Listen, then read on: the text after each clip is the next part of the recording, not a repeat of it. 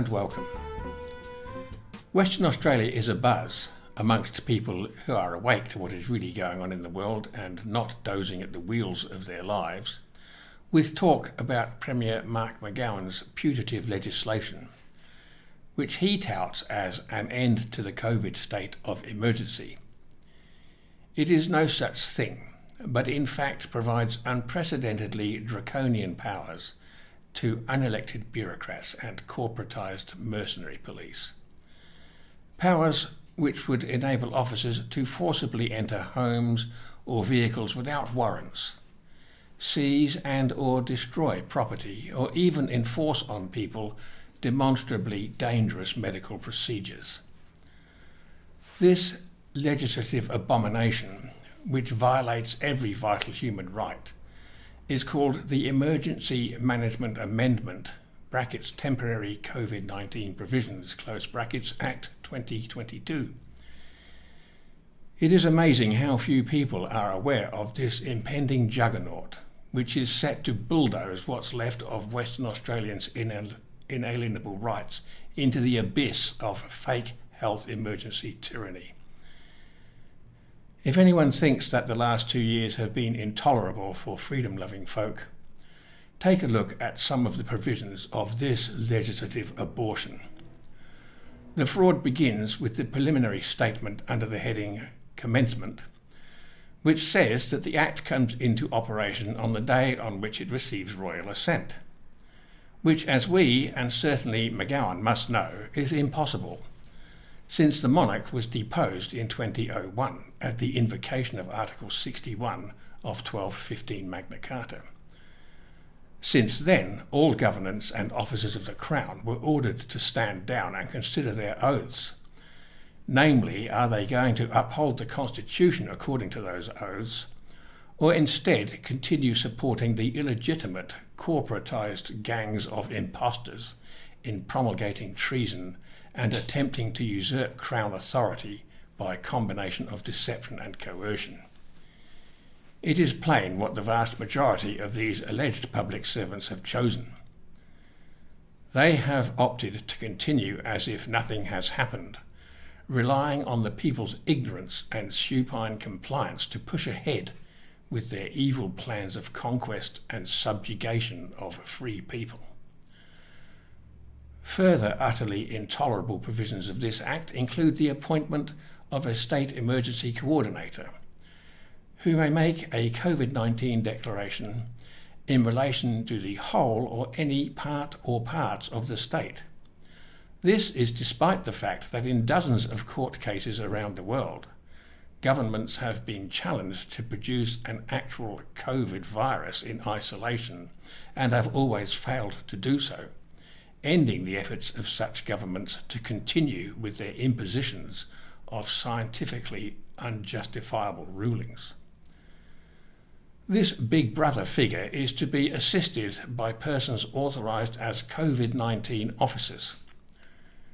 COVID-19 management includes, quote, the management of the adverse effects of COVID-19 and includes the prevention, control and abatement of risks associated with COVID-19, including without limitation risks to economic and psychosocial well-being, end quote.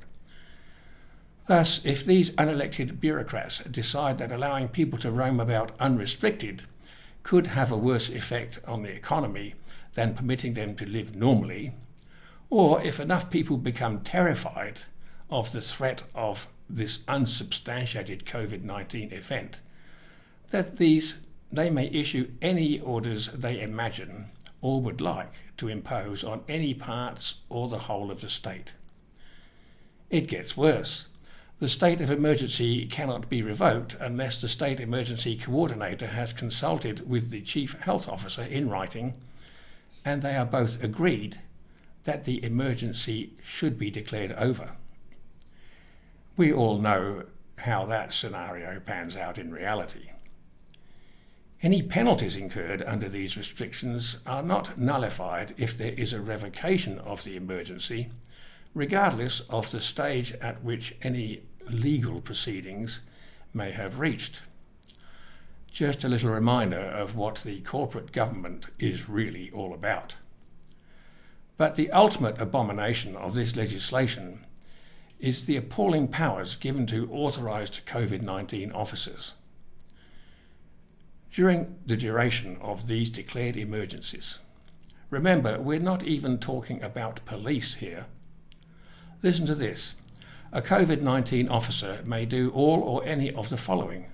Quote, without limiting subsection 1, an authorised COVID-19 officer may, where reasonably required for the purpose of COVID-19 management, while a COVID-19 declaration is in force, request a person to give the officer any or all of the person's personal details, and direct or by direction prohibit the movement of persons and vehicles within, into, out of or around the declaration area or any part of the declaration area. Direct the evacuation and removal of persons from the declaration area or any part of the declaration area. Close any road, access route or area of water in or leading to the declaration area. Direct that any road, access route or area of water in or leading to the declaration area be closed. End quote. Further, quote again, for the purposes of COVID-19 management while a COVID-19 declaration is in force, an authorised COVID-19 officer may take control of or make use of any place, vehicle or other thing. The place, vehicle or other thing may be in or outside the declaration area. For the purposes of exercising a power under subsection 1, an authorised COVID-19 officer may enter or, if necessary, break into and enter any place or vehicle. An authorised COVID-19 officer may direct the owner or occupier or the person apparently in charge of a place, vehicle or other thing to give the authorised COVID-19 officer reasonable assistance to exercise the officer's powers under this section. End quote. In other words, to question or resist these gross infringements of our rights becomes an automatic offence. Quote again, an authorised COVID-19 officer may exercise the powers under this section without a warrant or the consent of the owner or occupier or the person apparently in charge of the place, vehicle or other thing. End quote. Presumably, as a sop to the defenders of human rights, if an authorised COVID-19 officer does exercise these totally unconstitutional powers, they are obliged to, within 7 days, provide evidence that the place or thing thus seized were done under these provisions and supply the name of the relevant officer. Wow! We must all send an apple or some flowers to our benevolent dictator in expression of extreme thanks and gratitude for his beneficence. Before we leave this scene of spiritual and moral desolation, however, a final nail in the coffin of natural law and constitutional rectitude. Quote, while a COVID-19 declaration is in force, for the purpose of limiting the spread of the SARS-CoV-2 virus, an authorised COVID-19 officer may direct any person who has been exposed or any class of person who may have been exposed to the SARS-CoV-2 virus to do all or any of the following. To remain in an area specified by the officer for such period as is specified by the officer. To remain quarantined from other persons for such period and in such reasonable manner as is specified by the officer.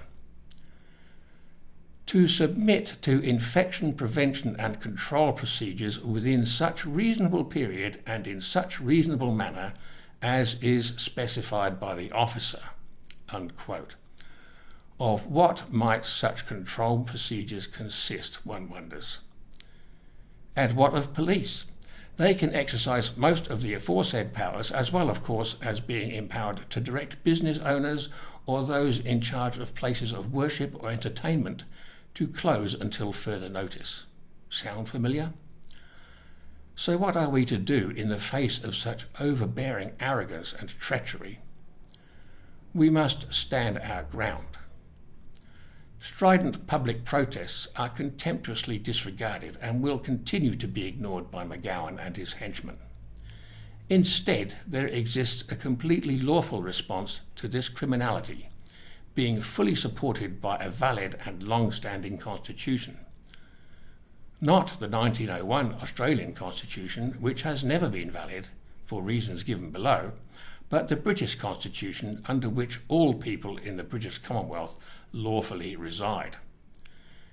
To understand this, it's necessary to go back to the foundations of our system of law, about which few fully apprehend because it's deliberately obfuscated. During the reign of Alfred the Great, ending in 899 AD, what is commonly termed common law was codified and justice largely administered on a local level where people were judged for their offences by their peers. Enter King John, who reigned from 1199 to 1216. His reign was characterised by extreme cruelty, viciousness and profligacy, until his peers, the barons, called a halt and summoned him to Runnymede, where Magna Carta was sealed on the 15th of June 1215. Contrary to an oft-stated view that John assented to this only because he had a knife held to his throat, Runnymede was effectively a trial of John by his peers in the normal common law manner, and John was compelled to agree to abide by the law like any other person. Magna Carta 1215 thus became the primary document of the English Constitution, which, contrary to popular misconception, does exist in written form. It predates Parliament by decades, as a treaty between the monarch, the barons and the people. Consequently, it is immune from amendment or repeal by Parliament, which is also subject to the Constitution. There is no person or body of people which exist above the Constitution. All are subject to it. Any attempt by Parliament to override or amend the Constitution without the express consent of the whole population is not only unlawful but treasonous, and for which the most severe penalties still apply.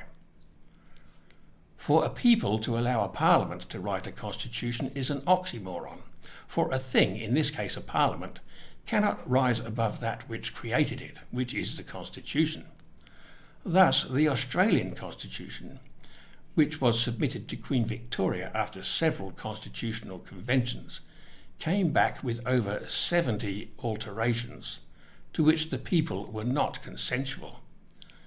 A referendum was held, but the people were not educated as to the principles of constitutional law involved, which fraud by concealment of material information vitiates any contract. The Australian Constitution elevates the Parliament to supreme authority, section 71, when it must be the people who are supreme. They must have the power to ultimately command the Parliament and even the monarch in cases of constitutional dispute, as happened on March the 23rd, 2001. Such power was provided under Magna Carta 1215.